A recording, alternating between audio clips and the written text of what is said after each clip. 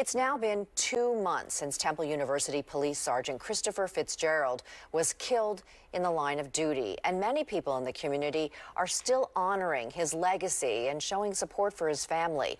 As our Jennifer Lee explains, today it was all about a joyride on motorcycles in his honor.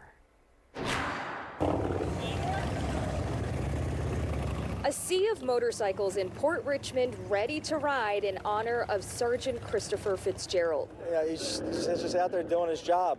You know, he's out there trying to protect the community, you know, to the students at Temple, to the residents of North Philadelphia.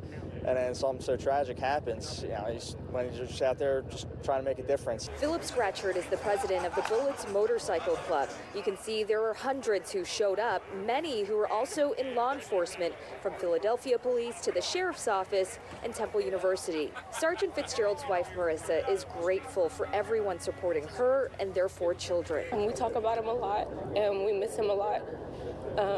My kids are also a mini him, so their personalities, it's like he's still here. We just hold on to the happy memories and that incredible smile that he had.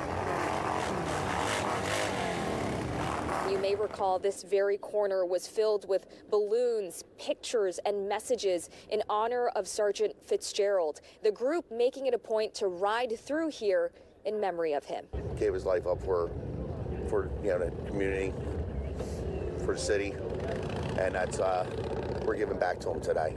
The memorial route ended at the Fraternal Order of Police Lodge. Sergeant Fitzgerald's parents have dedicated their lives to law enforcement service and say their son wanted to return to Philadelphia, a city he loved, to forge his own path. The roots are deep for us in this city.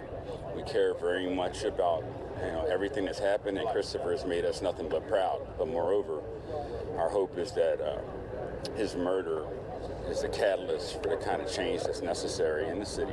Jennifer Lee, Fox 29 News.